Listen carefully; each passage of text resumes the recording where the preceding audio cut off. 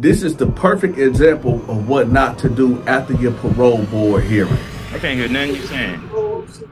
I can't hear you. Man, fuck y'all crockers, man.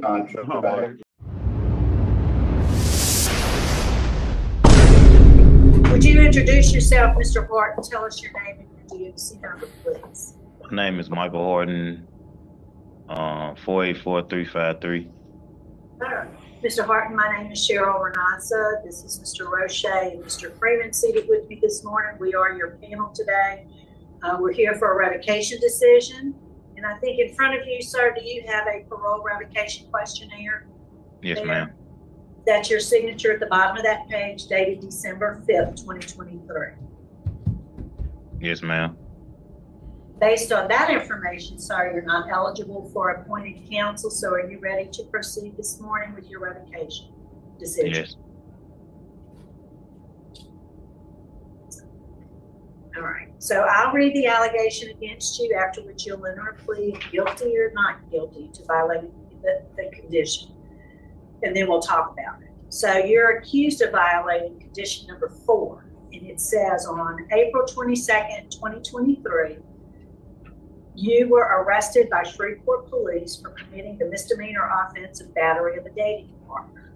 On November 13th, 2023, you pled guilty to the amended charge of disturbing the peace. So how do you plead to violating condition number 4? Not guilty. You want to tell us what happened? Yeah, on that date, the victim came over there, the alleged victim came over there to my house, and she started a commotion, and then cause she thought I was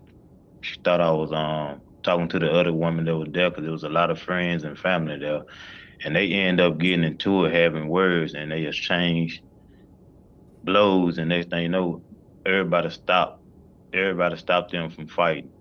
Next thing you know, about 2 hours later, the police came and they asked who was Michael Horton, and I said, it's me.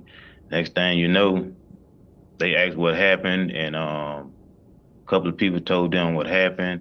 Next thing you know, the police said if they found out that they lying for me, that they were gonna take them to jail. Next thing you know, an argument came between the police officer and my witnesses, because they threatened my witnesses. Next thing you know, they went ahead and locked me up and charged me with domestic dispute.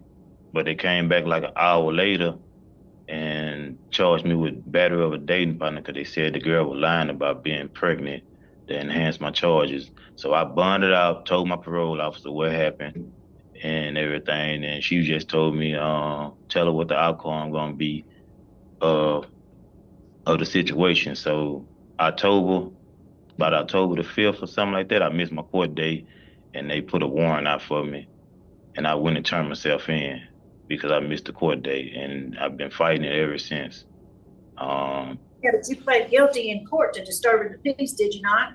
Yes, ma'am, because up under my discretion, my parole officer said my charge get dismissed, or they drop it down to a lower charge that she'll lift the hold, but ain't none of that right there proceeded. So I copped out to the charges just so that I can come home.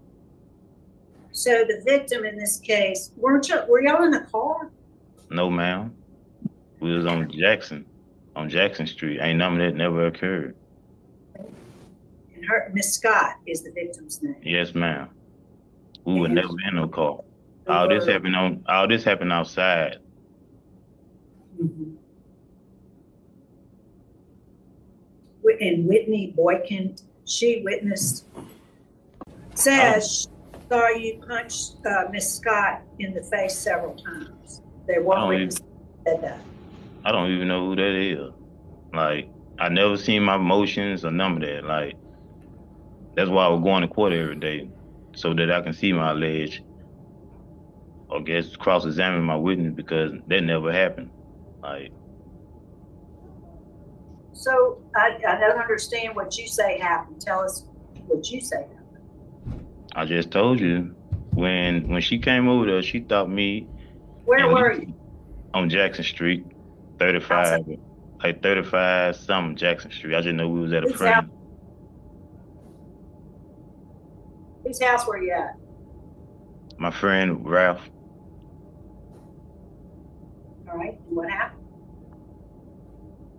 She came over there and she thought that I was talking to the other girl, Lisa, and none of this stuff never occurred. So they got into it and they had some words, and next thing you know, a fight broke out.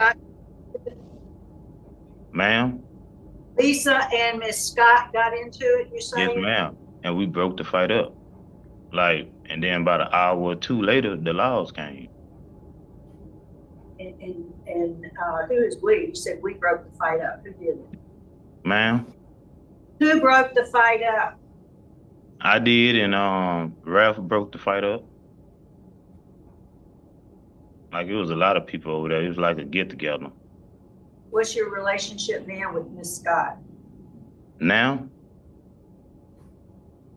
I don't talk to her. Like, after that, after I told my probation officer what happened, and she told me to cut ties with her, that's what I did. Like, I never talked to her after that to this day. Did you get in jail? No, I was out there. I bonded out that same day. Yeah, I see, I understand. I bonded out, stayed on the street for 6 months. And then when I was going to court, I missed my court date. And the next day, I thought it was on the 5th, but it was on the 4th. So when I did go on the 5th, he told me that I had a warrant out for my arrest. So I turned myself in. I got it.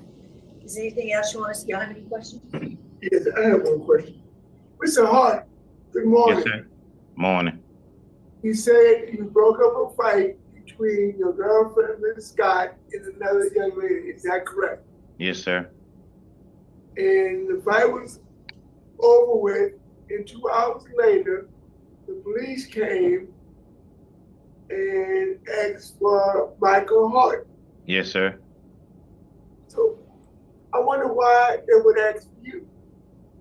Cause I guess she says that I did something to her, like, and when I told them everything, like I had witness there and everything, like. But we have a witness say that Ms. Markin said that you punched her in her face. But that never occurred. Like, it never did occur. Like. Okay, thank you. Is there a statement you'd like to make? Like, that's why, like, not too long ago, like, her brothers and her other sister even put a bubble on the just so that, you know, cause they ain't know that I was in jail all this time. They thought I just left or whatever, and they wrote a statement for me and everything. My sister posted something to you. Like, I never did none of that stuff. Like, that never occurred. Like, that's why I was going to court to fight these charges. But then you pled guilty to disturbing the peace. Yes, because I got stuff, like, I got jobs out there, I got kids out there. Like, come on, like, I even told my lawyer. Commander, is there anything you want to add about Horton? Yes, ma'am. He was booked in and transferred here on October 13th, 2023. He had a write-up for refusal to go to his cell when told to on October 19th, 2023. And he had another write-up on October the 23rd, 2023 for refusal to go to his cell when told to. All right. Thank you, sir. Martin? Want to say anything else? Man, I just had one right there because I just got out the shower. All right, Mr. Horton, I think we're ready to vote. I'll be voting first. For my vote today is going to be to revoke your parole. You might, Mr. Rocha. Mr. Hart? Yes, sir. I found guilty of violating number 4. I can't hear nothing you're saying. I can't hear you. Can you hear me now? Yes, sir. Can you hear me now? Yes. Mr. Hart, I find you guilty of violating conviction number 4 of your parole supervision contract involved in criminal activity. Therefore, I'm revoking your supervision. Mr. Freeman. I'm also finding guilty of violating conditions of his Man, fuck y'all Crockers, man. contract. I guess it's safe to say that in the next 2 years when he's eligible for parole, it's going to be denied.